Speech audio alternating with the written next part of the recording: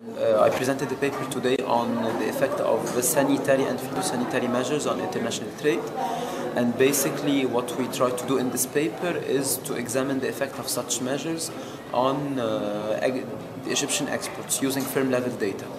And in order to examine this on the exports, we disentangle the effect in two main points.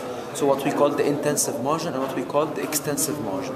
By intensive margin, I mean the fact that existing exporters are going to export existing products to existing destinations. So you're just increasing the quantity of exports. But by extensive margin is that by removing such barriers that you can increase either the number of exporters, or you can increase the number of products that are exported, or that you increase the number of destinations that are served by a specific exporter.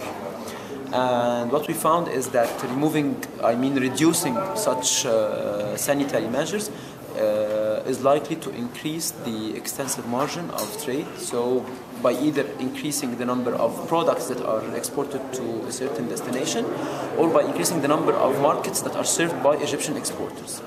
So the most two important recommendations that I have in mind, the first one is to help domestic exporters to export more by guaranteeing the quality of products that are exported, because that simply is going to reduce the number of measures that are imposed on Egyptian exporters by the European economies or by other developed economies.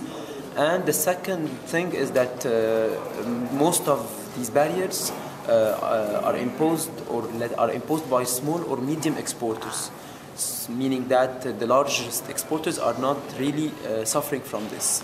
So it would be very useful to integrate such small and medium exporters in sort of clusters to export more and to reduce the negative impact coming from such measures.